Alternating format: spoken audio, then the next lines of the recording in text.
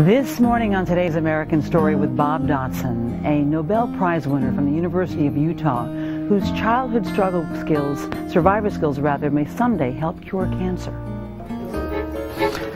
Let me see if I can find it. Think losing your keys is a big deal? No. Mario Capecchi has misplaced his Nobel Prize. Oh, there it is.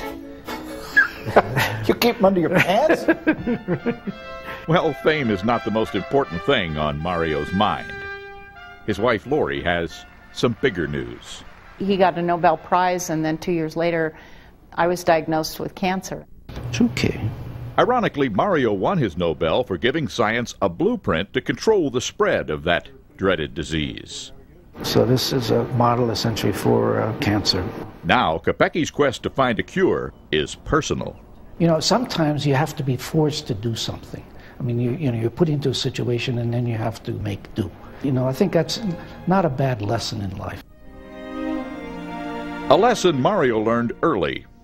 He was the son of a single mom, a poet who thought she could defeat the Nazis with her pen. During World War II, Lucy Ramberg was snatched from their home in the Italian Alps and sent to a concentration camp. Mario ended up on the streets, wandering from village to village.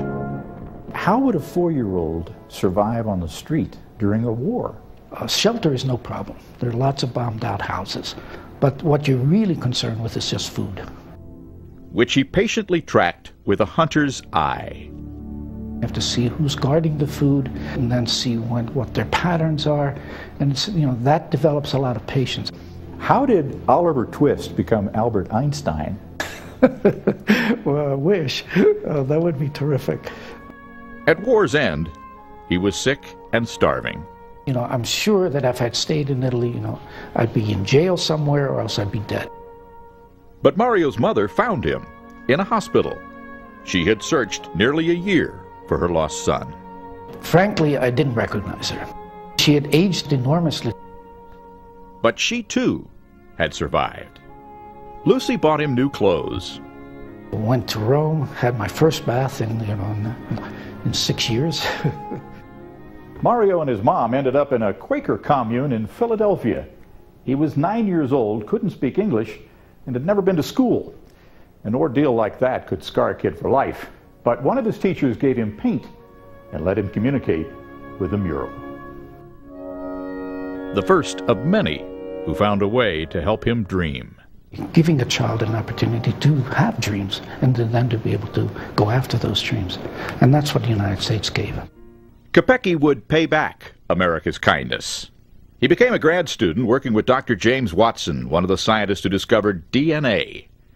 Now, Watson believes Capecchi's breakthrough studies may help us conquer cancer in the next decade. If so, Mario's work will be one of the key points which enabled us.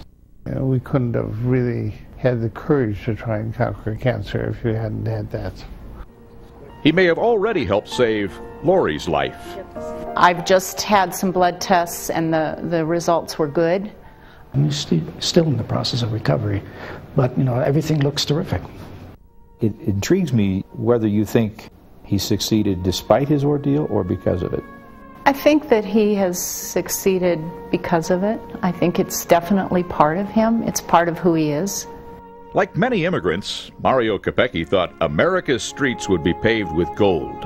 And what I saw was actually much more than that, and that is opportunity. An opportunity, despite his ordeal, to save a lot of lives. For today, Bob Dotson, NBC News, with an American Story in Salt Lake City, Utah. A wonderful American, too. Thanks so much, Bob. Beautiful story. All right, well, switching gears here. If diamonds are a girl's best friend, this one certainly takes the cake. It's a 31.06 carat Whittlesback Graph diamond. And starting on Thursday, it's going to be on display at the American Museum of Natural History here in New York. And Henry Barguijan is the president and CEO of Graph Holdings. Henry, good morning. So nice to have you here.